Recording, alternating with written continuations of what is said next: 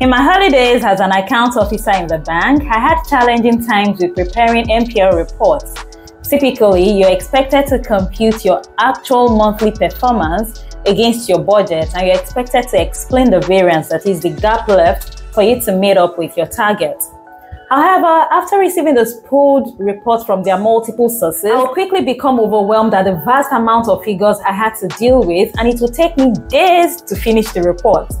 This constantly infuriated my manager because even though it had taken a long time to turn in the report, I ended up submitting an unworthy report and he would fix it by himself because what I've submitted was always full of errors.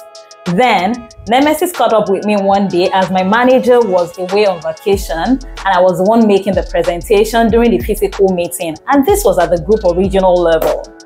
I had a lot of inputs that were wrong in the cells because I had manually entered the data, and this affected the profit figure I was presenting. I had reported a higher profit for the team, while in actual fact, we achieved way lesser.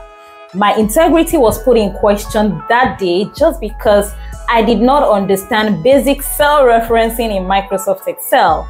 Don't be like me. Master data analysis in Microsoft Excel and supercharge your career. Click the link in bio or somewhere in the caption to enroll for the course. It is an online course that you can take at your own pace. So click the link in bio or in the caption to enroll now.